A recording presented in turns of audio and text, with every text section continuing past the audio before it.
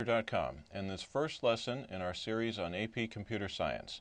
In this lesson, I'll be talking about the AP Computer Science exam, and I'll also be giving a preview of the types of material that we'll be covering in this course.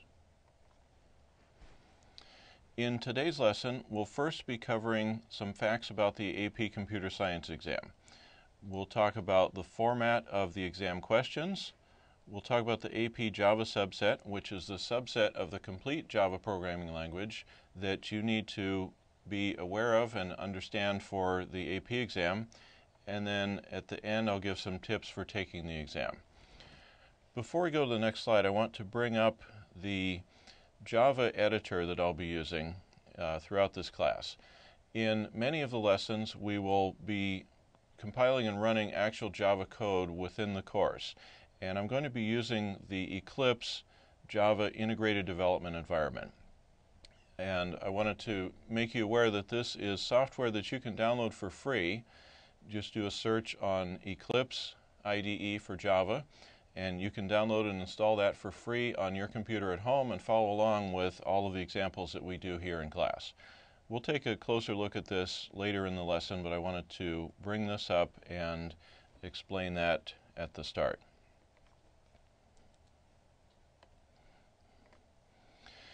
The AP Computer Science exam, like all AP exams, is administered annually in May, and it tests knowledge that's considered equivalent to a freshman level college computer science course. And like other AP exams, your final score is on a scale of 1 to 5. 5 being extremely well qualified, and then the score is going down to 1, and 1 is indicating no recommendation. Many colleges and universities award college credit for a high score on the AP exam. Generally, you're going to need to get either 5 or 4 to get college credit. Some colleges or universities may give credit for a 3 as well. And this course is designed to prepare you for the AP Computer Science exam. There are 2 sections on the AP exam.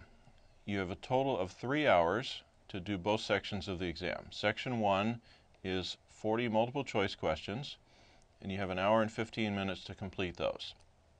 Then you'll get a short break between the sections, and Section 2 is 4 free response questions, which some people refer to as essay questions. And you have an hour and 45 minutes to complete those questions. All questions in both sections are based on a subset of the Java programming language.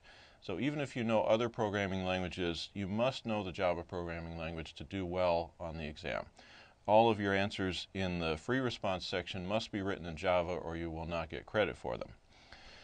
Now, all questions are going to be answered on paper. Even though Java is a programming language, you're not actually going to write any code on a computer during the test. It's a paper-based test only.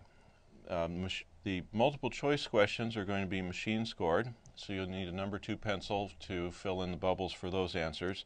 And then you have free response questions are scored by human readers, meaning there are computer science teachers who are going to read the free response answers and determine from just reading your code whether your code appears to be correct or not. Your code is not compiled or run to see if it is correct or not. So your job is to convince a human reader that your code is correct.